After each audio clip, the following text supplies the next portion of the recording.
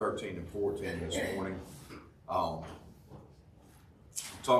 when we get to this portion, the children of Israel are getting ready to leave Egypt. And the Bible says in verse number 17 of chapter number 13 of Exodus, and it came to pass when Pharaoh had let the people go, that God led them not through the way of the land of the Philistines, although that was near. For God said, lest peradventure the people repent when they see war, and they return to Egypt.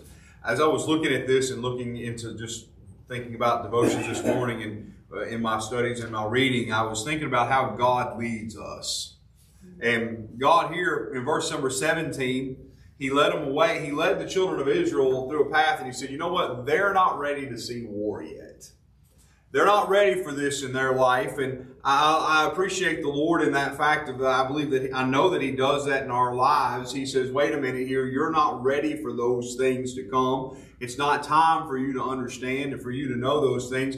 So I'm going to take you this way. And we may look at it and go, Lord, but that's a direct path right there. Why are we going in a circuitous route? Why are we taking the long way around this thing when we can go straight right here? And the Lord says, and we're following Him. And I think sometimes we question that in our mind maybe a little bit. But God says, you know what? I'm doing this because I'm the one in charge of what's going on here. And we have to trust the Lord for this. But He led them, the Bible says in verse 18, through the wilderness of the Red Sea, and the children of Israel went up harnessed out of the land of Egypt. I love that thought right there. They were ready to go. They were packed and loaded and heading out. And Moses, the Bible says in verse 19, took the bones of Joseph with him, for he had straitly sworn the children of Israel, saying, God will surely visit you, and ye shall carry up my bones hence with you. And they took their journey from Succoth and encamped in Etham on the edge of the wilderness. I like this next part as well, just talking about the Lord leading us. In verse number 21, and the Lord went before them by day in a pillar of cloud to lead them the way, and by night in a pillar of fire to give them light, to go by day and night. Verse number 22, He took not away the pillar of cloud by day, nor the pillar of fire by night from before His people. And today we don't have the pillar of fire. The children of Israel, they were able to see the cloud during the day. They were able to see the fire at night. Some say to help keep them warm at the same time as to provide, I call it a night light for them, a little bit of security along the way.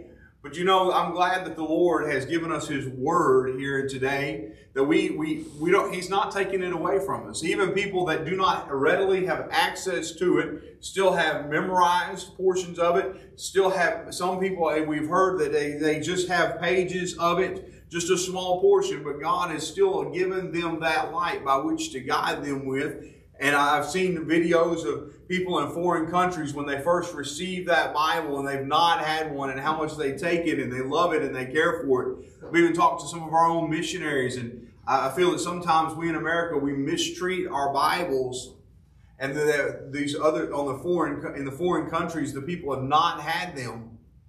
And so they treat them with a great deal of respect and a great deal of honor, and they take care of them. You say, why? Because it's our light.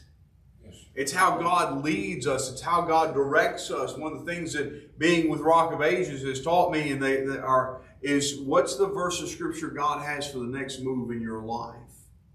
Where is that at? And you say, why? Because this is the light by which the Lord leads us.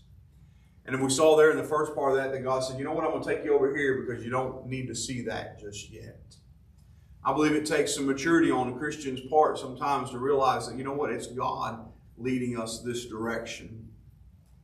Come down to chapter number 14 and verse number 1, and we get down through here, and verse number 1 says, the Lord spake unto Moses, saying, speaking to the children of Israel, that they turn and encamp before Piharoth, between Migdol and the sea, over against Baal Zephon, before it shall ye encamp by the sea.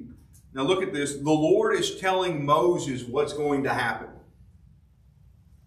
The Lord's telling Moses what He's getting ready to do. For Pharaoh will say, the children of Israel, they are entangled in the land, and the wilderness to shut them in. And I will harden Pharaoh's heart, that he shall follow after them. And I will be honored upon Pharaoh and upon all his host, that the Egyptians may know that I am the Lord. And they did so. Now, if you continue reading on down through here, you get down to about verse number 10 or so, God has told Moses what He's going to do. Now, whether or not Moses communicated with that with the people, we don't know.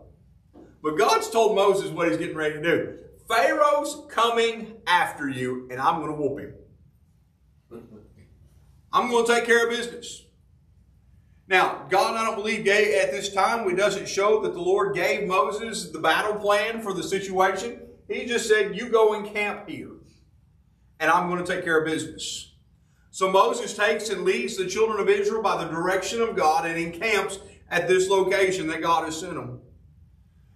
And then you come down to verse number 10, and like I said, I don't know if Moses communicated and said, hey, children of Israel, Pharaoh is going to come, but God's going to deliver us.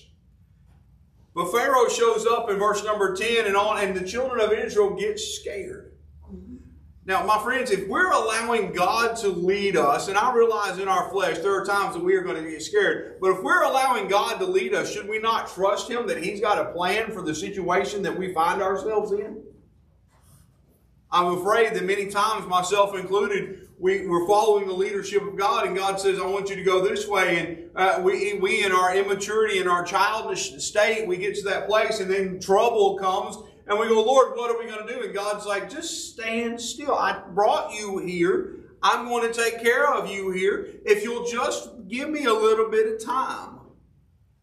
You say, what do you mean? If you go and you read this account, it takes a little bit of time here, and God moves His pillar from in front of them to behind them and blocks the way so that Pharaoh cannot see and get to the children of Israel.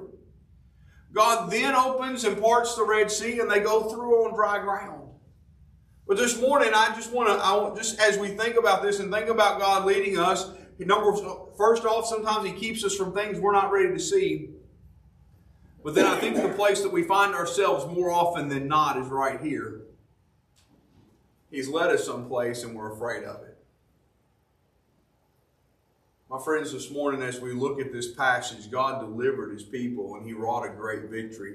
And it's a Bible story that we tell to children. And today, it's something we learn in Sunday school, something we hear time and time and time again, how that God delivered the children of Israel, but yet in our trouble we forget about it. Don't know what God's got for us. Don't know what God holds. Don't know what tomorrow holds. Don't know what this afternoon holds. But when trouble comes, know that God has led us to this point and that God will take us on to the next point.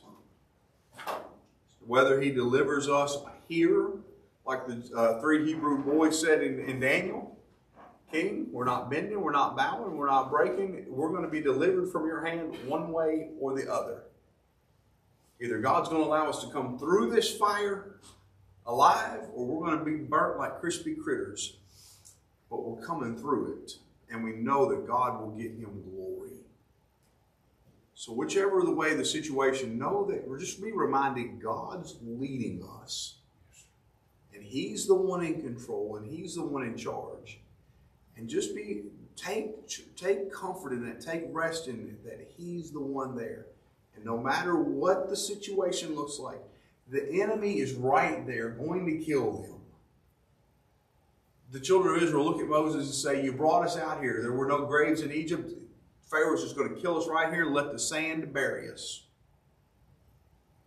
And Moses said, stand back and see the salvation of the Lord. Next time it comes, stand still and see the salvation of the Lord. Father, we love you. We thank you for the day you've given us today. Father, thank you for just a little bit of devotion. Pray that you be with us as we go about our daily business. In Jesus' name we pray.